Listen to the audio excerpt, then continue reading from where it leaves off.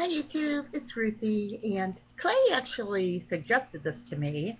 I didn't have any plant label things to put in my plants, and Clay said take a milk jug and just cut your own. So that's what I did. And so if you are a aggressive planter as we are, just take your milk jugs.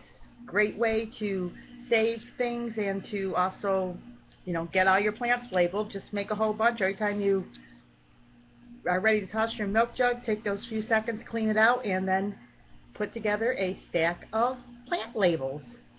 God bless. I hope you enjoyed this little tip.